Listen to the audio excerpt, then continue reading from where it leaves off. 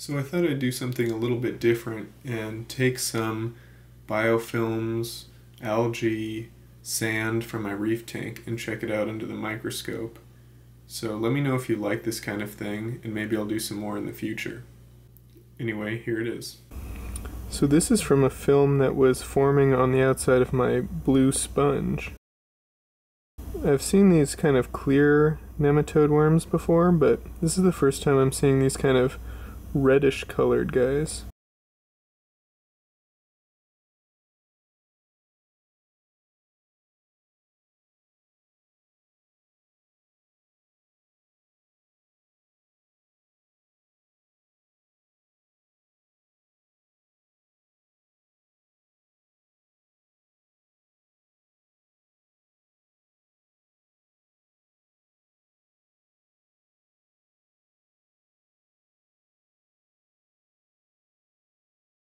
You can see a lot of diatoms here. Let's take a closer look here. You can really see the diatoms better now.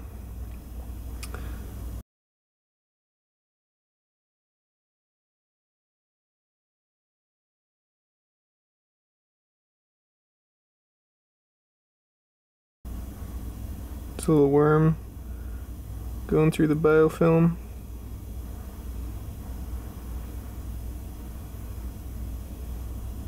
Looks like he might be sucking stuff up. I can't really tell.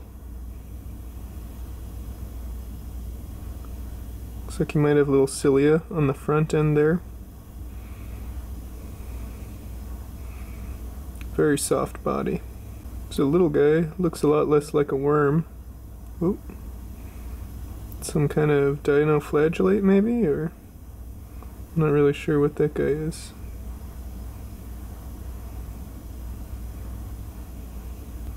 This might be a cyanobacteria, potentially, this kind of red string thing.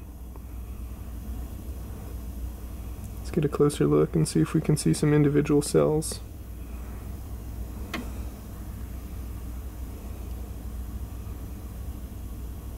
Yeah, so I'm pretty sure that this guy's a cyanobacteria. So this sample was from the sand bed, and I scooped up some sand and I just kind of agitated it in some water, and then I took that water that had all the particles from the sand and I centrifuged it down, and then I put it on the slide. So most of this is going to be sand particles, but also whatever little critters or microbes were hanging out on the sand. This is at the lowest magnification, so you can see that this worm is actually pretty good size. That's cool. Some kind of ciliated little guy. Looks like he might be trapped.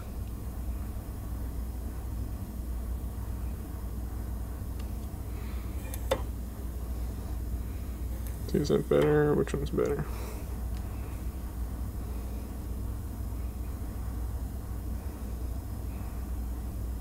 Can't tell if he's trying to escape or just filter feed. So this is a sample that I pulled from my skimmer. I centrifuged it down to concentrate it, but it's got these little guys swimming around in it, which is pretty cool. They're quite active. Oh, there we go.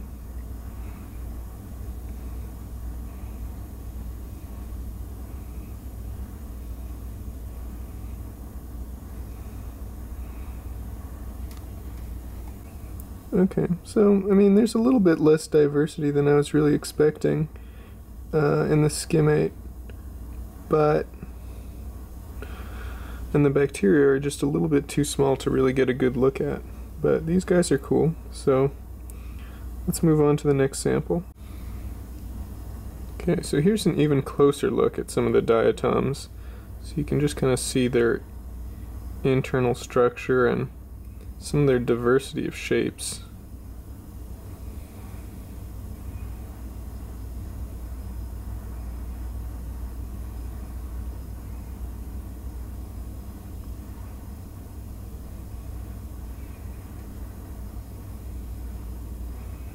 So diatoms can't move by themselves, So any movement you see from the diatoms is just random currents. And they have a silica exoskeleton, or test.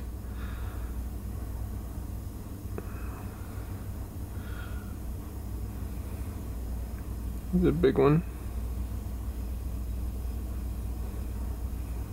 A couple more. Diatoms also have bilateral symmetry, hence the name diatoms. Dia meaning two.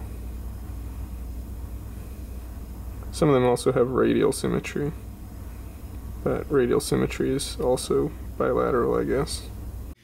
These are some older pictures I took on a different microscope.